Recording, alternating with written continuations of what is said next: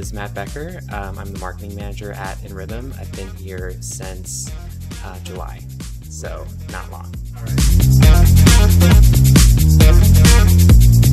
I had a little bit of experience in technology, but I was actually an opera fundraiser before this. Oh, wow. Yeah. That is cool.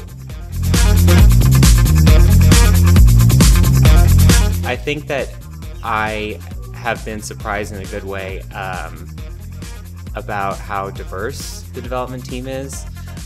Maybe it was just my impression, maybe it was also partially informed by the Dallas market, but it seemed like it was a little homogenous in terms of who was in the development space.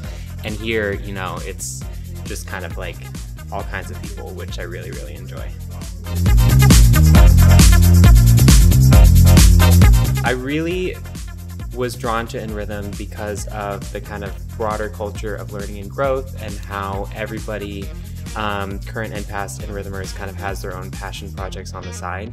So I do marketing, but I'm also a fine artist, and you know, there are people that have podcasts, there are people that are developing, you know, their own code projects outside of work and everything.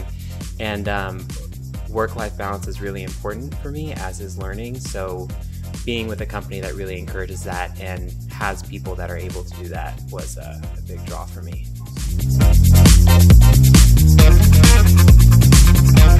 To be a good marketing manager, you can really go anywhere, but you have to understand what people are emotionally connected to.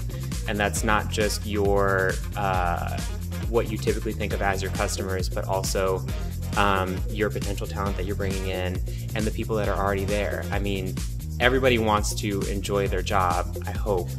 And part of being a good marketer is also helping your current employees feel that same emotional connection or to strengthen the one they already have.